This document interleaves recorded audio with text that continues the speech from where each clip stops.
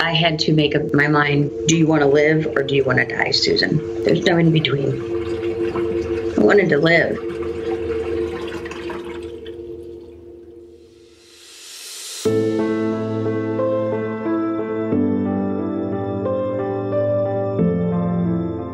She was brought up in the middle class in the middle of America.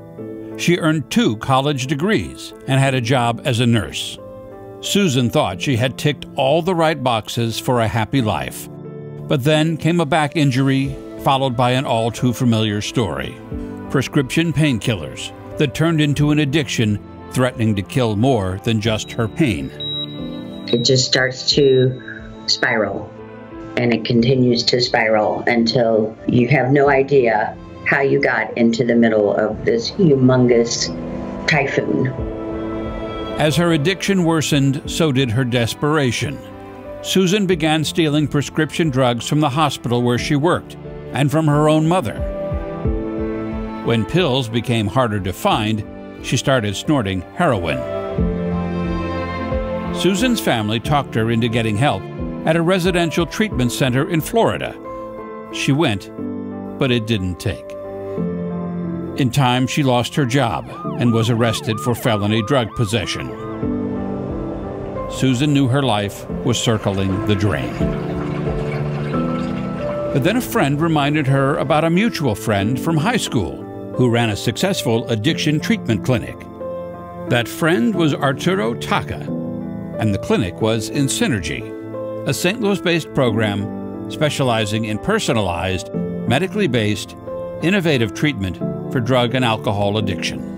When she came in, you had no idea what to expect, but she was not the person you knew. No,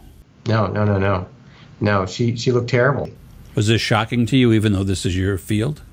Oh, shocking because I knew how she was just so fun to be around.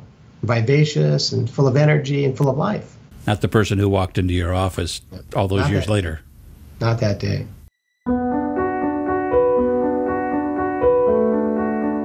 I was sitting in a chair just shaking and my legs were jittering, and he knelt down in front of me and he said, "Sue, a lot of people have come through these doors to get help, but out of everyone, you have surprised me the most." It reminds me, it doesn't matter how educated you are, what your color of skin is, if you're a boy, if you're a girl, a substance abuse problem, it will take everything in your life. Dr. Taka first treated Susan with a nerve stimulation device used to alleviate the side effects of withdrawal. A few days later, she began receiving Vivitrol, a monthly injection that blocks drug and alcohol cravings, giving her the relief she needed to allow talk therapy to help her finally reach sobriety. How typical would you say her case is? Very typical. Her success is hers. INSynergy is here to help patients, but each and every one of our patients has to do the work, and we are just here to hold them up. The analogy I like to use is that our patients have broken legs, and we're just the crutches to help them walk. Everybody there is amazing, completely life-changing. I wouldn't be here, and I'm just beyond grateful. For more information about INSynergy, including a no-obligation free individual assessment, go to INSynergySTL.com. Reporting for INSynergy, I'm Paul Shankman, StorySmart Video News.